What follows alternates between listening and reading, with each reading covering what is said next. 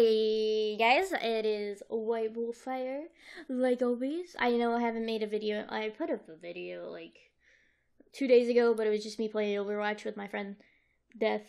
I haven't really talked to you guys about what happened. I mean, I put up a video about having a potato computer, but I didn't really explain why it was my computer was gone for so long.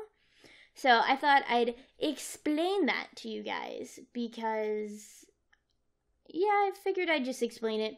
So, I haven't had my computer for 2 months about that. I think this all started June 2nd.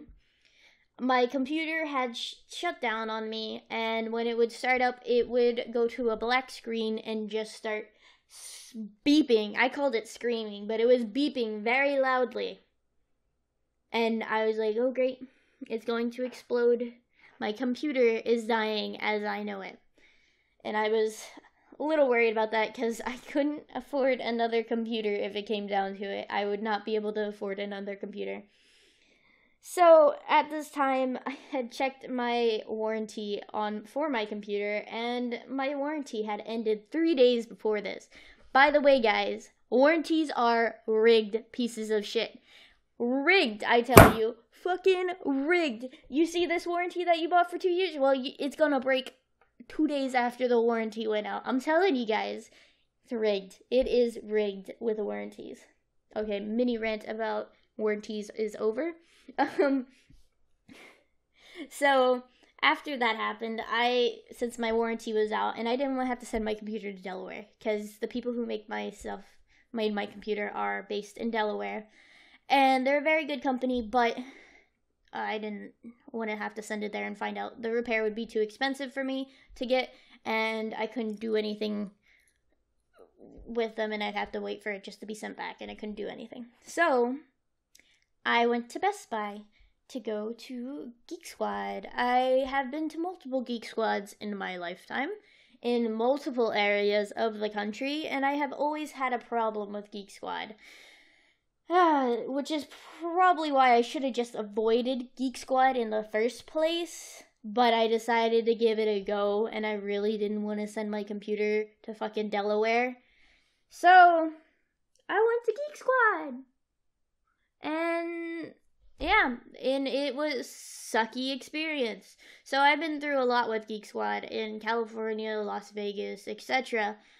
I've had shitty as fuck customer service from them, and I've also had a time in California where they kept my mom's computer for 2 months and did not fix it.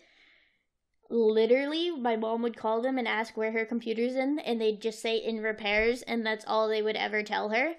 So I had to go in and physically demand what the hell was going on with her computer, and they're like, oh, we haven't started the repairs on it yet. And I'm like, what the hell are you doing? So, another mini rant over about GeekSquad. So here's the main point.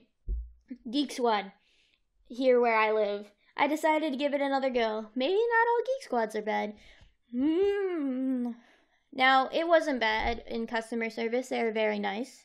They were very friendly. They were pretty, they were cool. They were like about it. And I was like, yeah, my computer's screaming at me. And the guy thought that was funny. And he's like, okay, well, the diagnostics would be $100 and blah, blah, blah dollars with taxes. And I was like, Jesus Christ, that's expensive. And he's like, but we do have a year of support for, I believe it's $200, and it covers everything from diagnostics to repairs, but it doesn't cover parts, which is a pain in the ass, because parts are fucking expensive, but I understand, okay? I understand. Parts are expensive.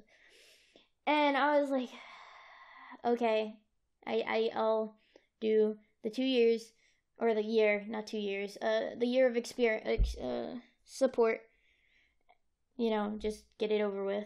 And he was like, okay, cool, what type of computer is this? And I told him what type of computer it is. It's not a standard brand. It's not a standard brand that you can go to Best Buy and buy. It's not Lenovo or Alienware, etc., Razors, whatever. It's not that. It's Electronics, which is a company that is based out of, I believe it's Delaware or Denver. I believe it's Delaware. And they make really good spec computers for cheaper than major brands. And he's like, okay. I think he looked confused by what I told him when I told him it's electronics and I told him the model number. He looked very confused. So I was slightly worried at that, but I was like, okay, maybe he's just never heard of the brand, etc., whatever. And I was like, okay, so he checks it in. And I have to wait about 2 weeks before it's about a week and a half actually, before I get a call back from them. And they say, or it's an automatic message. So like, hey, your repairs are done. Please come in, blah, blah, blah, to this store on this location. I was like, okay. So I go to the store. And I get there and I'm like, hey, I'm here to pick up my computer. It's fixed, right? No, it is not fixed. They have no clue what is wrong with my computer. And so they're going to have to send it out to the repair center. And I'm like, okay, is that going to cost me anything extra? No, ma'am, it's not going to cost you anything extra. We'll send it out. We'll be able to mail it out today since our mail hasn't gone out yet, blah, blah, blah, blah, you know. So check, send, and it's to the repair center. About 2 weeks, I get a call from a guy from the repair center. And he's like, is this Miss So-and-so? And I was like, yes, this is her. And he's like, well, I have some bad news for you. You see, the tech checked your computer in as a notebook. And I can obviously tell your computer is not a notebook. And we don't have the parts to fix it. It has the parts from a company that doesn't supply to us. And I'm like, I told him it wasn't a notebook. I told him it wasn't a notebook because we went over this. And that irritated me a little bit. And I was like, okay, that's fine. And he's like, so I'm just going to send it back. And I'm sorry, but we can't do anything for you. And I'm like, okay, that's fine. Not his fault. Not his, like, you know, it's not any of their faults. It's just kind of annoying if they had ran the diagnostics at the Best Buy, like if they actually opened it up and looked at it, or just let alone looked at the parts. They should have known that it wasn't supported by Best Buy or GeekSquad. GeekSquad, but no, they didn't. So I got it back. It was almost like a week and a half. I get it back, and the fucking manager fights me on giving me a refund on the year support. At this point, their support is useless to me. It can't fix anything I have. I don't, this is my computer. This is what I run. I have nothing like my phone. I'm not going to have a year of support on my phone when it's working. Thank you very much. Okay. So I asked for a refund and the manager kind of fights me on this. He's like, well, you haven't paid for shipping or the diagnostics. I'm like, you didn't even run the diagnostics. If you had, you would have known that my computer wasn't supported. But no, you didn't. So I want my money back. And he kind of argued a little bit, but I was like, you know what? Just give me my money back, okay? And eventually he did. And I just like, whatever, dude. Okay, I'm done. I'm done with the Geek Squad. Screw you guys. I'm out of here. So I call up the company that made my computer. And I'm like, yeah, I have a broken computer here. And he's like, oh, okay. Well, since you're out of warranty, you're going to have to pay for the repairs and the parts. And I'm like, yeah, okay, that's fine. And I send it to them. And about 2 weeks after I get back from RTX, I get my computer back. And it's nice and fixed, and it's perfect, and it's not a potato, and it's not screaming at me when it starts up anymore. So that is my last and final experience with Geek Squad, because I don't like Geek Squad. I would recommend steering clear of them. I've heard many horror stories about them, and how they charge extra for computer repairs and spying on people through their computers and shit like that. There was a couple cases about that, I believe in like 2007, 2003, something like that. There was like some creeper who was working at Geek Squad, and he was like spying on a girl through her computer, and one guy recorded a girl in a shower at her home when she was getting her computer fixed. Like, what the fuck? That's creepy. That's creeper level. So that's it, guys. But if you had a better experience with Geek Squad, Good for you. I have not, so I'm going to stay away from them because they can't even fix my computer anyway.